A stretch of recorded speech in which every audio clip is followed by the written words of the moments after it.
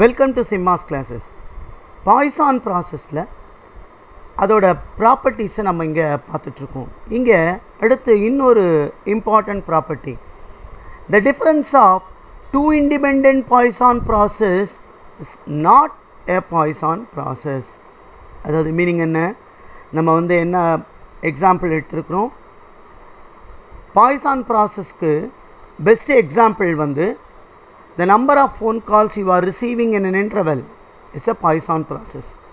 இங்க இந்த ப்ராப்பர்ட்டி என்ன ஸ்டேட் பண்ணுதுன்னா, இப்போ நம்ம இதுக்கு முன்னாடி ப்ராப்பர்ட்டி பார்த்தோம். The sum of two independent Poisson process is a Poisson process.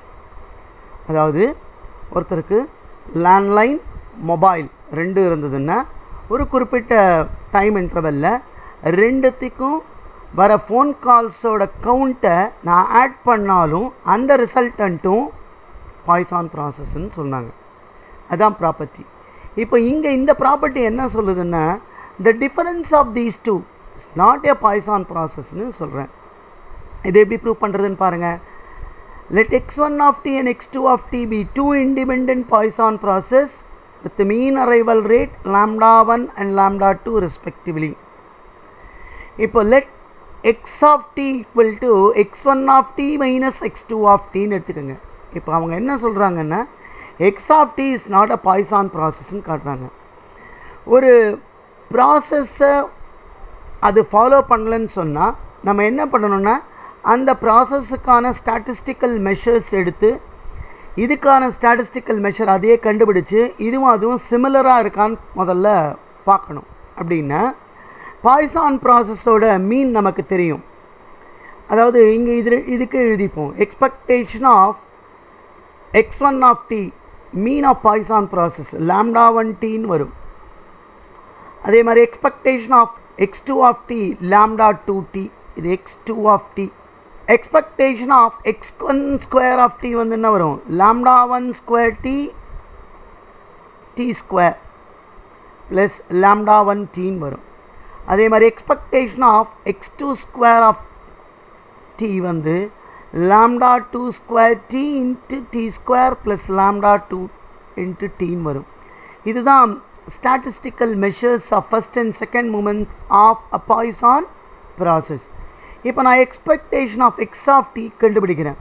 இதே ஃபார்மேட் ஆஃப் ஸ்டாட்டிஸ்டிக்கல் மெஷர்ஸில் வருதான்னு செக் பண்ணணும்.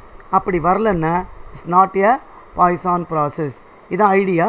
முதல்ல expectation of x of t கண்டுபிடிப்போம். x ஆஃப் tன்றது என்ன, expectation of x1 of t minus x2 of t.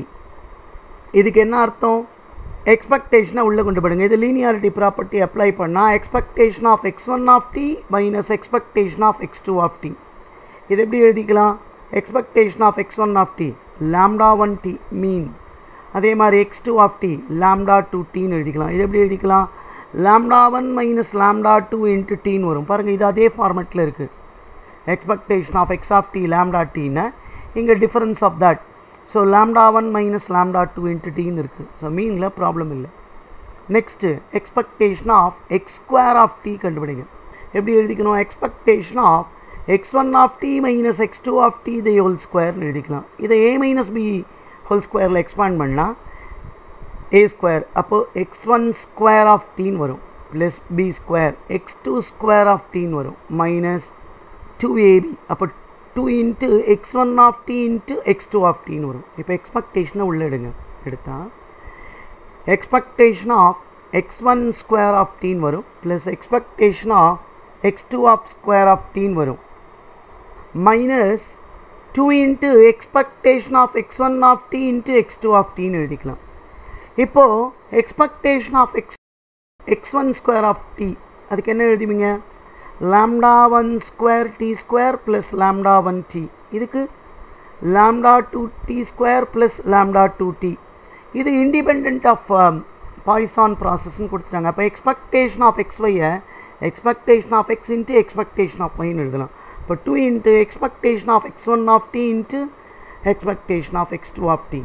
இப்போது இதை λ1 square t square plus λ1 t plus λ2 square t square plus λ2 t minus 2 into இதுக்கு λ1 t into λ2 tன்னு எழுதிக்கலாம். இங்கே பாருங்களேன், a square plus b square minus 2ab.